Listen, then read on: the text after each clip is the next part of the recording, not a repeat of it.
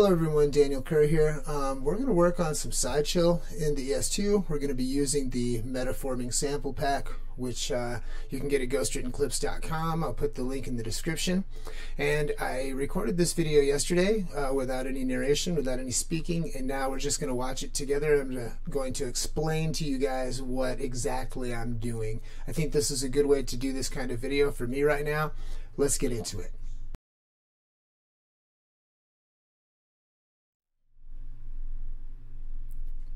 So the first thing I'm going to do is go to import sample inside the data utility, and I'm going to go to the Metaforming sample pack, and I'm going to go to a folder called Korg project files, and I'm going to open up blank drums, right? And this basically is a blank sample pack that is only contains two samples, which are two samples of 64 drum slices, and those are chopped, or 64 drum one hits, and those samples are sliced so that I can use them.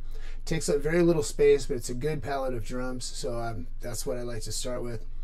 I've been working in 132 BPMs lately, but for this Psychill I'm going to do 111. For some reason when I'm working on Psy, I like to use multiples of 3. I'm just choosing a random name here because that's kind of how I do things. And then I think I'm going to work in G minor, right? So I'm noting that in the name, GM.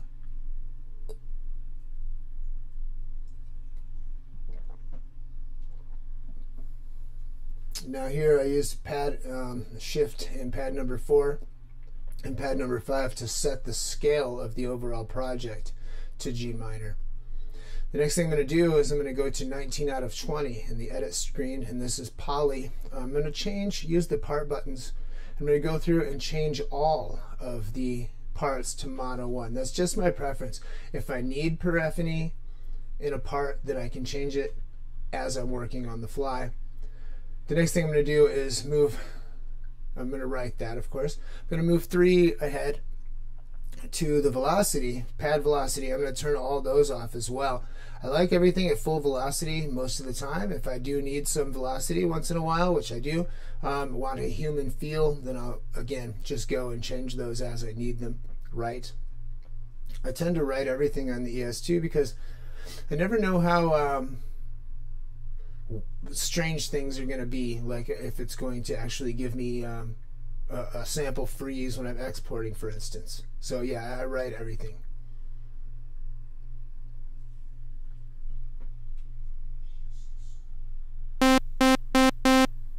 Okay, in this slot here, this is where I usually have drums, so I'm going to grab my drum pack, full kit, and go to the first slice. Now I'm going to use shift, and go to copy part, which is shift and pad 13.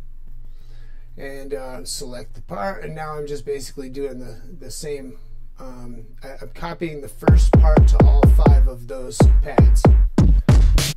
Now I'm going to go through and select which one of these slices I want to use. The first 2 are usually bass drums. The second 2, which is, let's see, 8 and 9, or 9 and 10 are bass drums. 11 and 12 are snares, and then 13 is a closed hi-hat. And 14 is an open hi-hat.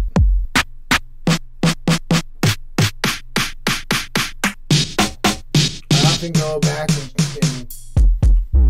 change these later as I start writing, which you'll see.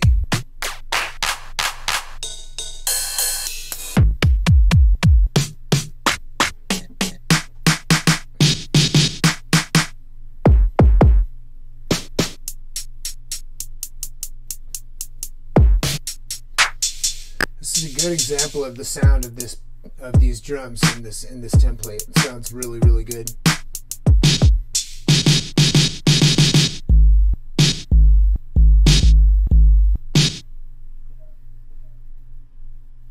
Save.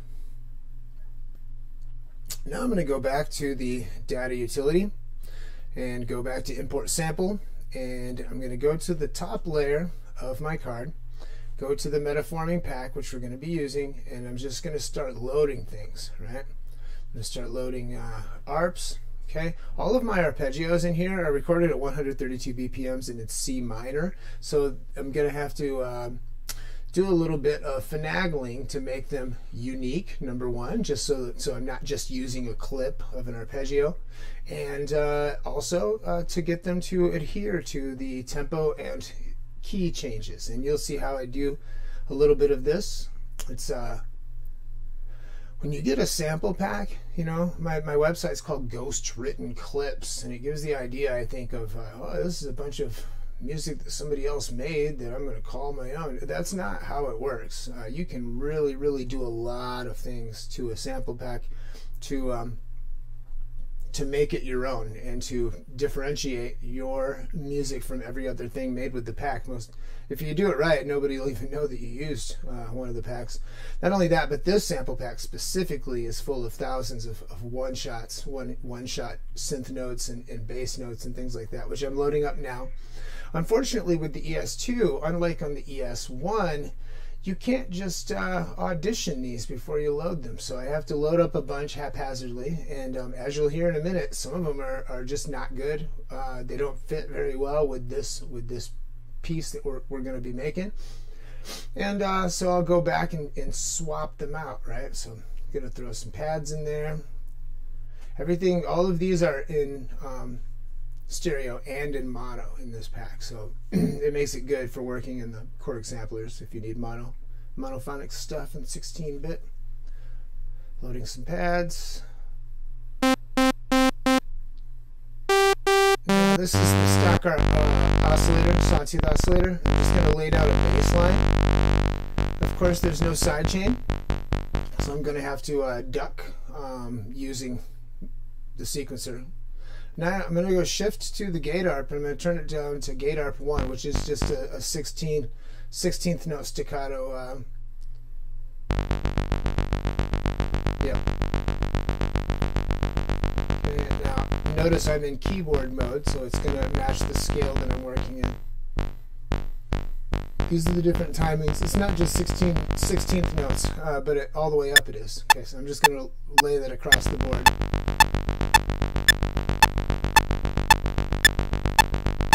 All 4 bars of this pattern. Okay. Turning on the filter. Messing with the sound.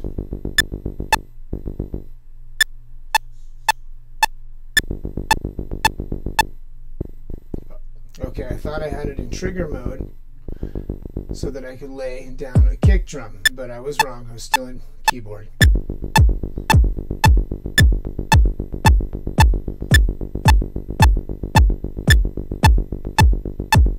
Okay, so I got that laid down. What you're going to see is I'm going to go to the sequencer, hit the sequencer button there, and I'm just going to remove the bass lines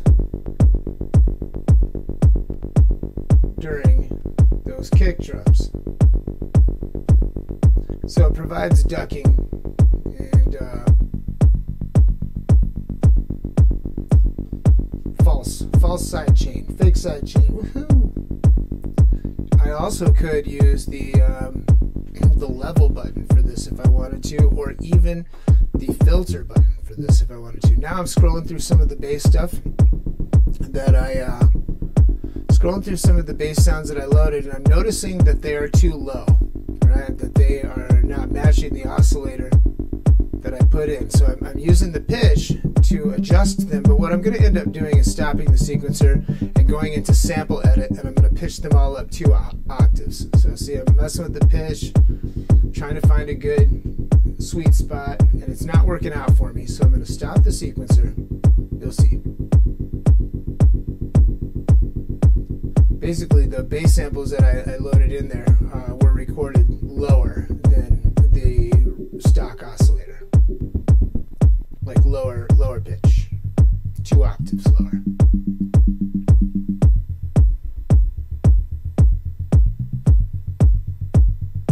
"48 up and 48 down is 1 octave using the pitch knob on the ES2, by the way. Here I'm going to the data utility. excuse me, sample edit. And I'm going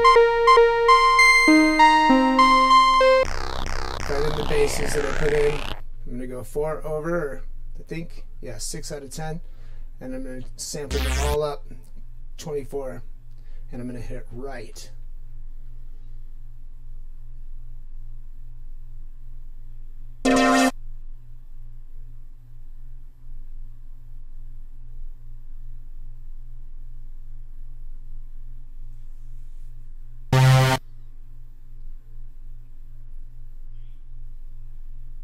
Of course, you have to write these samples.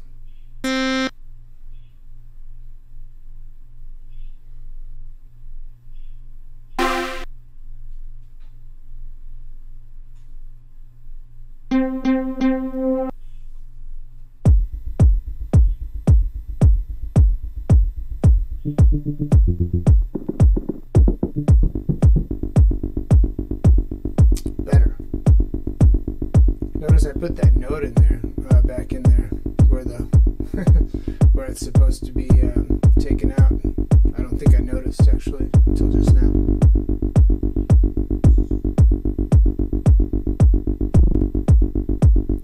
Right.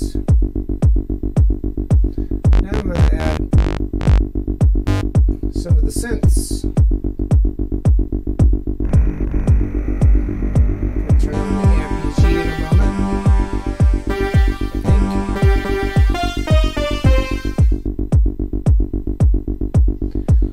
Going here to change the reverb to the master effects to wet reverb. And turn on the hold.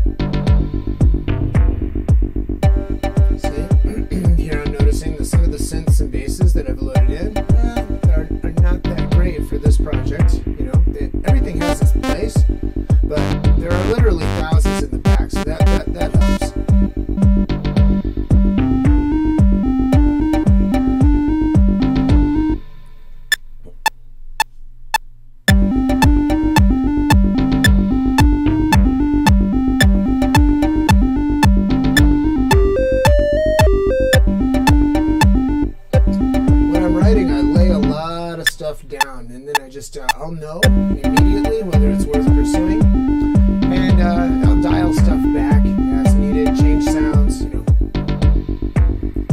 messing with the filter now.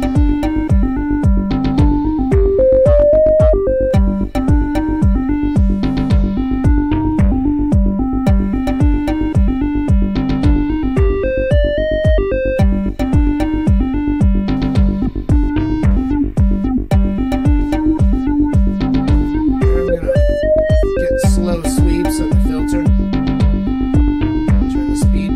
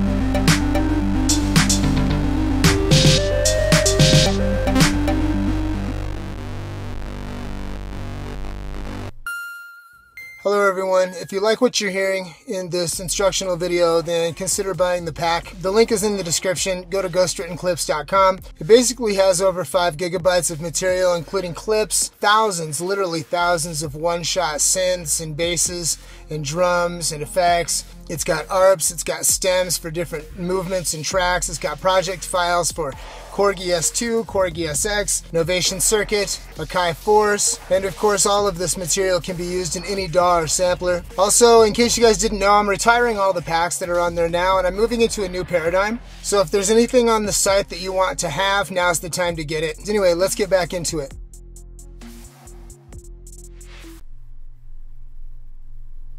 At this point,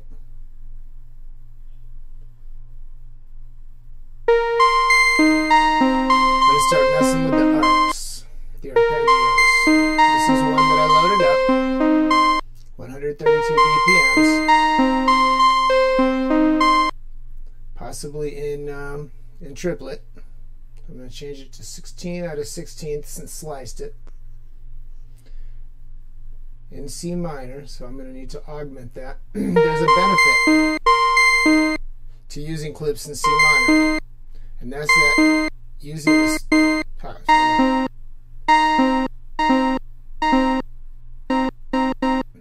here, I'm using the shift to add and take away points of slice.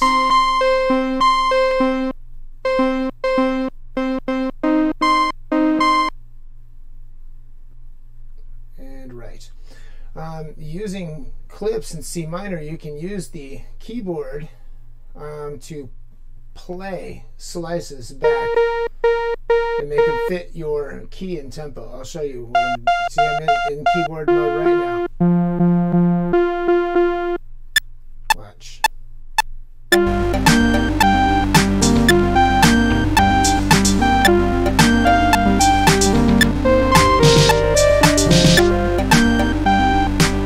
See, it sounds nothing like the original ARP. Maybe a little bit of reverb.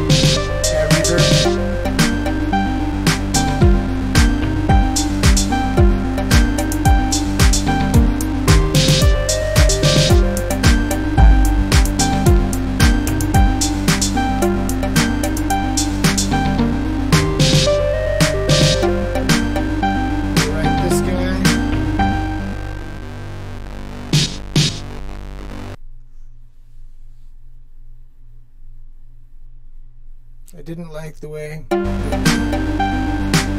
last snare comes in, so I adjusted the timing much. I like that better. Right.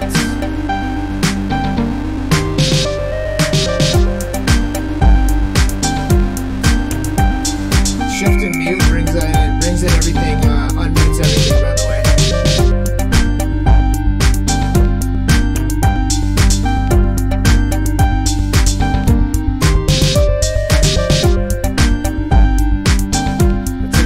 Off the bass line, added a limiter or sustain. Now, I'm going to record motion sequence in the master effects. Give us some music.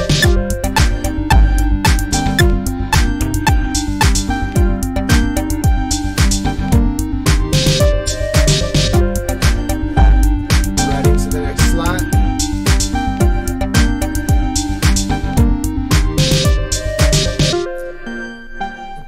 Soloed that art part by hitting mute twice, which puts it into solo mode.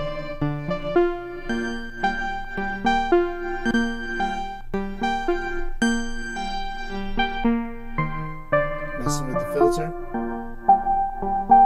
Looking for some insert effects.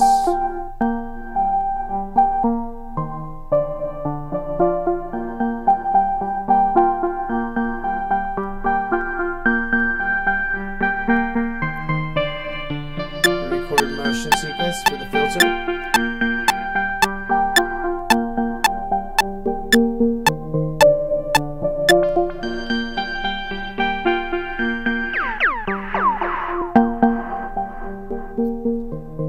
Beautiful.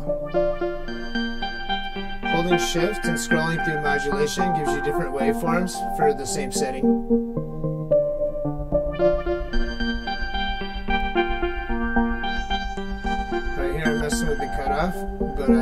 think that I'm in the bass line and I'm not. I'm still in the arp. I'll notice in a second.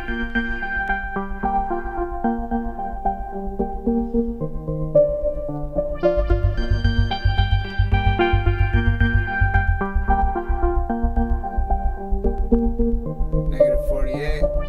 It's hard to lock it in here for a moment. I don't know why.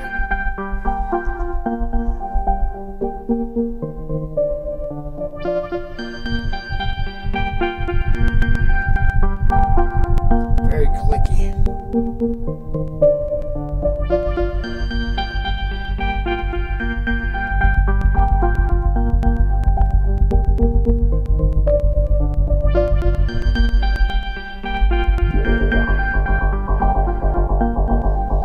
Starting to like that.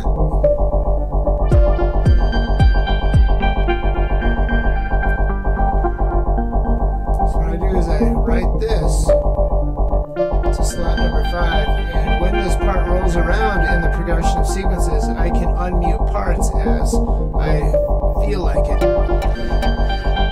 Like that. Before the next part comes in.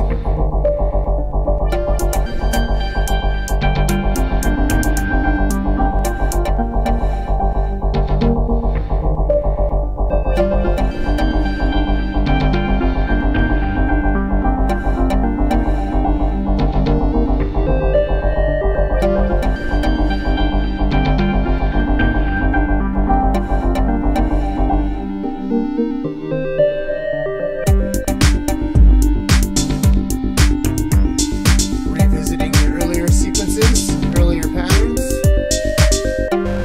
seeing how things progress.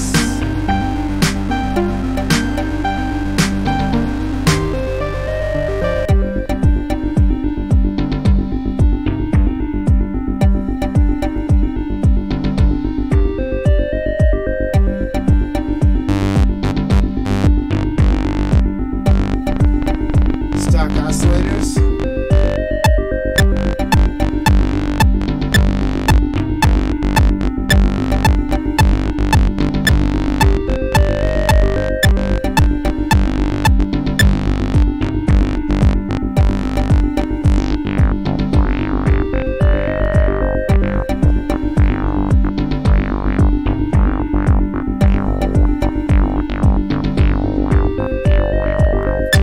Should I have more coffee?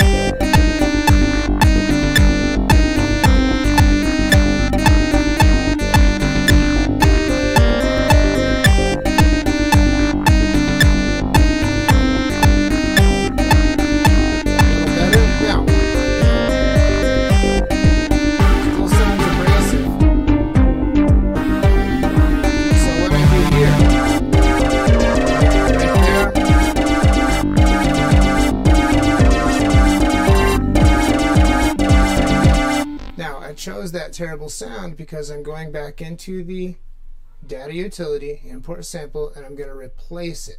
All right, I forgot what it was, so at this point,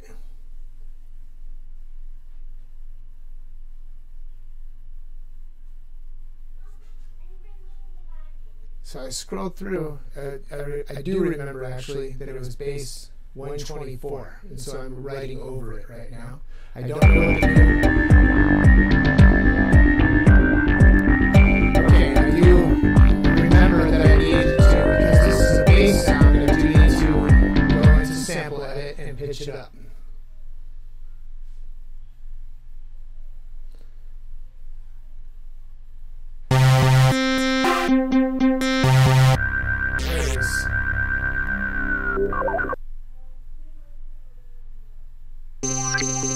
And right.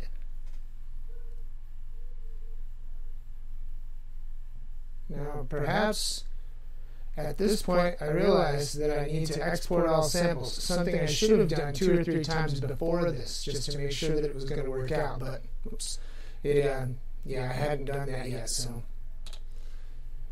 luckily it did work out. Woohoo! And I'm going to export all patterns as well, just to keep everything that we've been working on. So much better, right?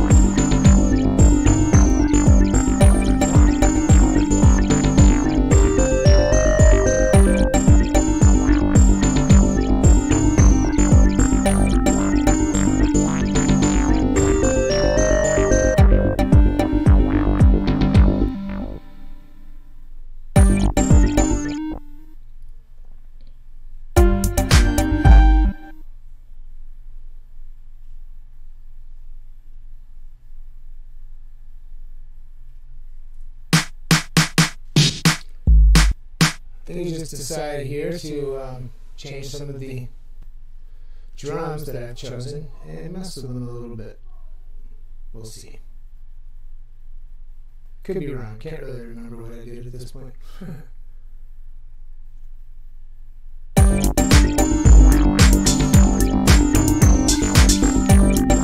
Oh, what I did.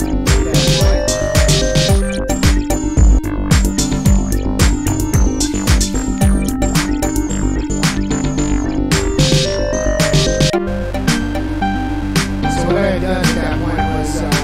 Copy some drum parts over from earlier patterns into the newer patterns.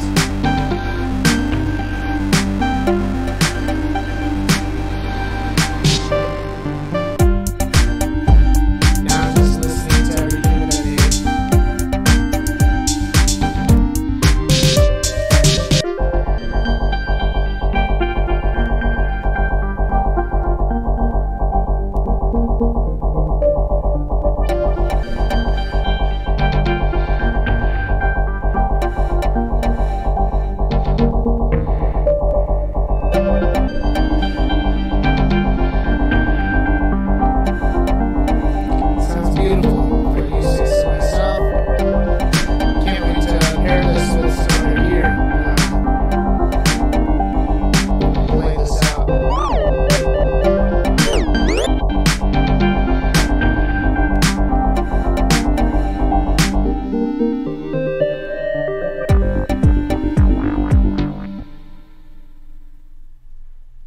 I love you guys, and we can talk soon.